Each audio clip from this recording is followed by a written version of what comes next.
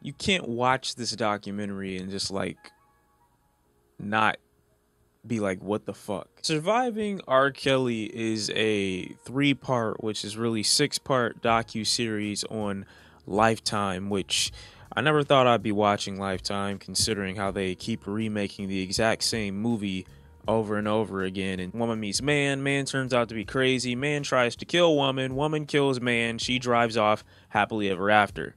The end. You've seen one Lifetime movie or Element movie, you've seen them all. However, the one thing I do think Lifetime does excel in is docuseries, when they're covering something that's traumatic or major and they want to give it some exposure. I see many people's argument against people who have decided to come out and criticize R. Kelly is, you guys have known this information for years, why are you just now coming out about it? And I do agree to some extent, but you have cases, especially like me, where I knew R. Kelly was this scumbag just for dating Aaliyah at 15, and I just didn't know the severity of it until I saw the documentary. I didn't see or notice any of this stuff, you know? I was, 7 years old, I think, when Aaliyah passed away, and I knew a lot of her music.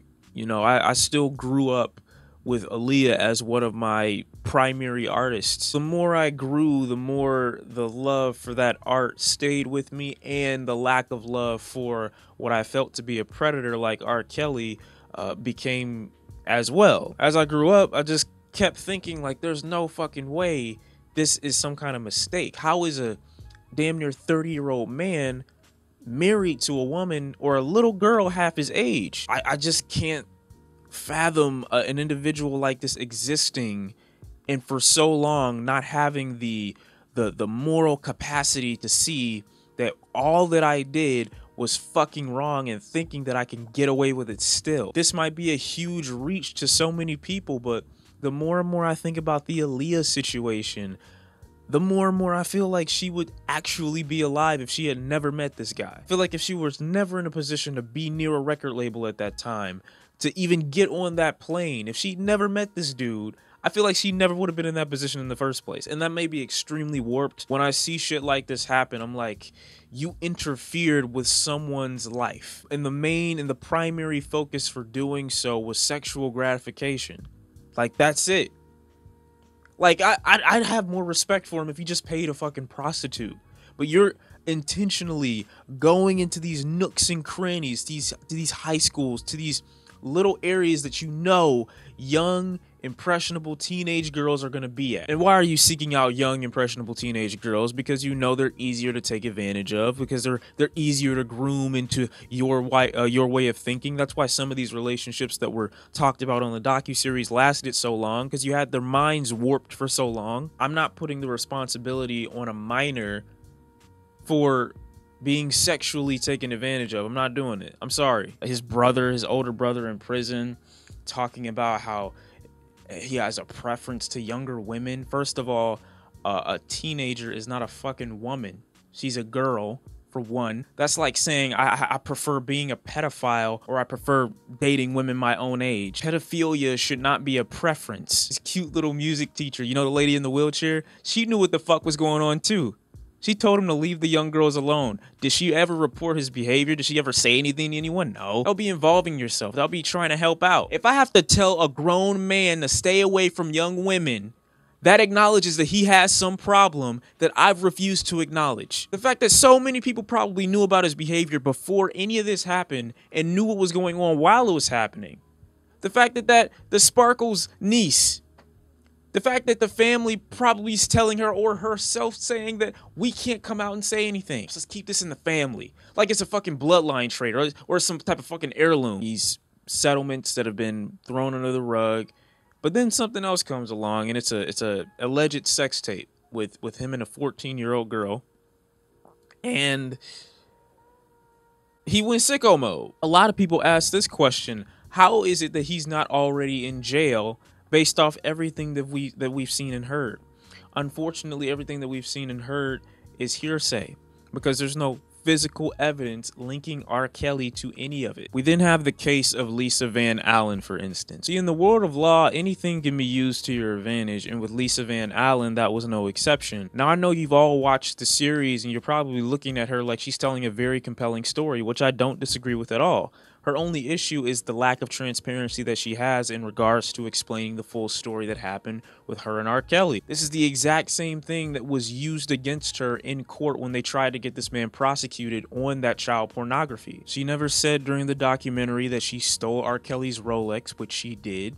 She never admitted during the documentary that she tried to bribe the defense, which she did. She never said in the documentary how she had a relationship with two men that were committing bank fraud, which she did. Now, does this make her a shitty person that deserves to be in the ground? That's for you to decide, but I don't think that that matters. What does matter is when you bank all your money, you put all your investment into this one witness just for the defense to use her character against her in court. So this automatically not only ruins her credibility, but it damages the actual case here. It damages the amount of weight that you have against R. Kelly. So the jury's looking at her like, are we really supposed to believe this chick? You also have to remember at the time, R. Kelly was a superstar, but he was still unbeknownst to a lot of people, the jury included. So they didn't have any reason to suspect that this random guy is any different than any other random guy. Another thing that probably hurt her image and didn't make her look too great was the fact that she was aware at the time that this girl was significantly younger than she was, at 16. If found out that that was a lie and the girl was actually 14, you still knew that she was younger than the legal age to consent. So all in all, people are looking at her like she's got these extreme character flaws and she's coming out accusing a man that we don't know has done anything of these heinous crimes. Again, I'm just talking about the facts here, okay? I'm not talking about what I want or what I believe. That's just why the case was dropped. They showed the jury these images of R. Kelly with another woman that looked similar, proving why the girl in the video wasn't who they thought she was. Meanwhile, what was R. Kelly doing all this time? Releasing songs like Ignition.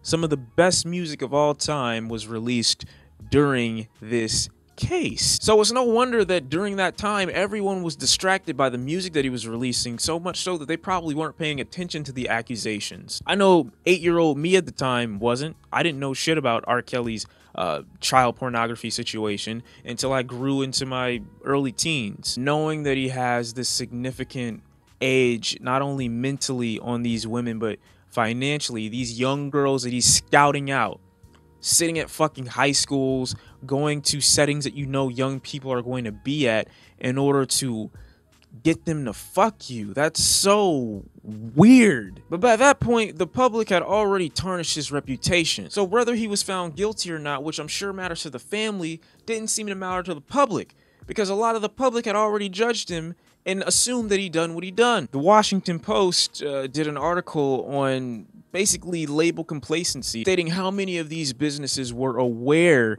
that R. Kelly was doing the things that he was doing and still overlooked it anyway at the possibility of making more money off the guy. All this does is prove that times have changed, because now that people are talking about it, these labels and a lot of these public figures that probably had no issue with R. Kelly before are now coming out of the woodwork acting like they have a major issue with it when they've known all this time. Again, you got a guy like me that wasn't aware of all the shit that was tied to the man.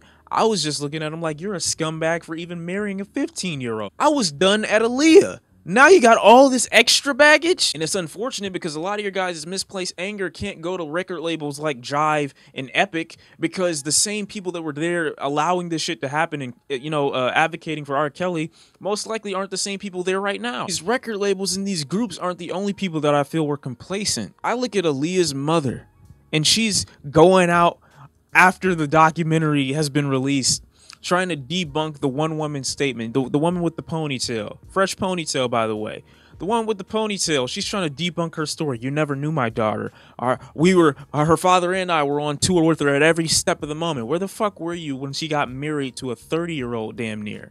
Are you trying to absolve yourself from looking like a piece of shit that badly that you want to just debunk that little bit, that little part? That's the one that you're worried about. That. You never knew my daughter. That's the only argument you're going to address out of the entire thing. That's what you had a problem with. Then we get to R. Kelly's ex-wife, right? The real one this time. The one that he's using to shield all eyes from doing what he's doing in the background, because there is just no fucking way in hell I believe that a woman that was aware of the headline in the year 2003 and that knew R. Kelly was facing these issues with child pornography in 2003, didn't know about anything until 2000. Like, you divorced him in 2009. And I'm not victim blaming here. I'm sure she was a victim of abuse just like the rest of them were, if that happened. But just hear me out. You don't think it was more likely than not that R. Kelly is using the marriage to this woman as a cover-up to do what he wants to do on the side? You don't think that's a possibility? You don't think at some point he was saying, okay, you know, I'm a fuck around with you, but in general, you're gonna be my shield to do what I want to do on the side? How you don't know that all this is going on from 2003? Because that's the moment where I feel she would have become the most aware of it. From 03 to 09, you saw nothing.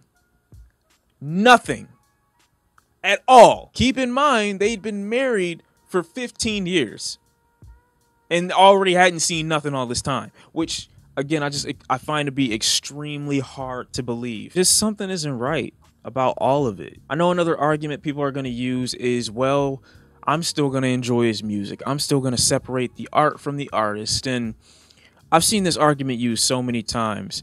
And you guys have to understand that in all situations, this logic cannot be applied. The very thing that you're using to influence the decisions of the people that you're affecting with your bullshit is your art. You're utilizing the thing that people know and love you for, the thing that people are supposed to consume for their own entertainment and their own amusement. You're using it to fuck these little girls. That's what you're doing. That within itself, for R. Kelly, eliminates the conversation of separating him from his art, because that's the very essence of what he's using in order to use these young women. That's the exact thing that he did. You're at that stage and you're utilizing the thing that people know and love you for, your influence, in order to influence these decisions of these young women, because you see many of them on there say, oh, I didn't want to say no, because basically his influence. They didn't want to make him angry. They didn't want to be like, oh, I don't want him to not like me. So I won't separate the art from the artist in that case. I will never stream an R. Kelly song again in my life. And people will say, oh man, you're overreacting. It's just music. I can listen to it and not think about the artist. In this case, his music is just tainted now, because this is the thing that he's using to do what he was doing. That doesn't not make him a talented singer. That doesn't mean that he didn't have a gift, but he used that gift for the most perverse things that you could do, in doing this process in such a diabolical way, in such a planned format. I'm gonna utilize the influence. I'm gonna use these things that people know and love me for to get close to them, to introduce myself to them, to make them feel safe. At that point, I'm then going to reel them in. I'm gonna make them feel like I have something for them. I'm gonna make it feel like I have something to offer them. I'm gonna make them feel like I have a plan for them. But again, these are tactics that you can only try with an unseasoned young girl, okay? One that doesn't know much about the world and doesn't know much about how people use mental gymnastics in order to play with them to get them to do what they want. I'm then going to make these little girls feel responsible for pleasing me sexually, like it's something that they're supposed to do. It's something I have a right to. At that point, I want to own them. I want to keep them as my own possessions. I don't want them talking to anybody else. I don't want them doing anything else. They can't communicate with their parents, can't communicate with their family, with their friends. They are mine and I own them. I now have control and dominate this young individual. You did more than statutory rape. You did more than have sex with a girl that was underage. It's way more than that. You taught her to believe that you were her resource, or like you were her reason for living. You taught them to believe that your needs came before their own, and at any inconvenience to themselves. You had a team of people around you willing to protect and serve at any point in your career, knowing you were doing the perverse shit that you were doing. Now we find it not so hard to believe that it was possible that these young girls that came out a year or two ago talking about that they were being held captive, we don't find it too hard to believe now when we hear these other stories where R. Kelly is taking these girls and putting them into different rooms and preventing them from talking to their family and making them go through a call process as if they're calling a fucking secretary's office just to talk to their mom. Now you see why this is now such a huge possibility and how this probably happened. Then after all that, you see the argument that people are making that black girls might not matter. And in this case, I can see why that would be made a possibility, only in the sense that there was never anything done. And this all seemed to be public information since its release. Like no reporter, no publication, no record company, no artist said, this is happening at an alarming rate. Let's get this under wraps. At the same time, though, a lot of people that were supporting R. Kelly were who? Black women. And the shit that's really nuts, it's how damn near every black person in America went crazy with the Rodney King situation, with Trayvon Martin, with Mike Brown. But the second someone isn't found dead, the second it's done from a black person, where is the riot for R. Kelly?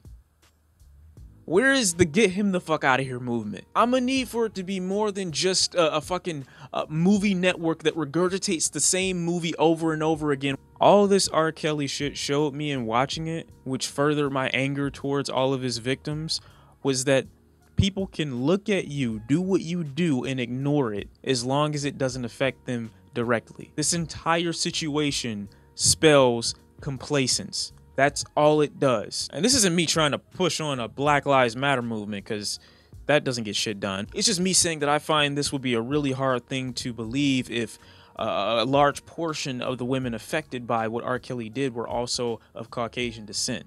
Okay, look at Bill Cosby. These are not too far off in situations, and R. Kelly still hasn't even been given any fucking papers yet. R. Kelly is a piece of shit child molester hiding under the guise of an R&B legend since his start in order to support his sick fucking tactics, and he's still doing it. Fuck R. Kelly. Fuck his songs. Fuck his money. Because if he wasn't who he was, this dude would be 6 feet under as we speak. I'll see y'all next time, and I'm out.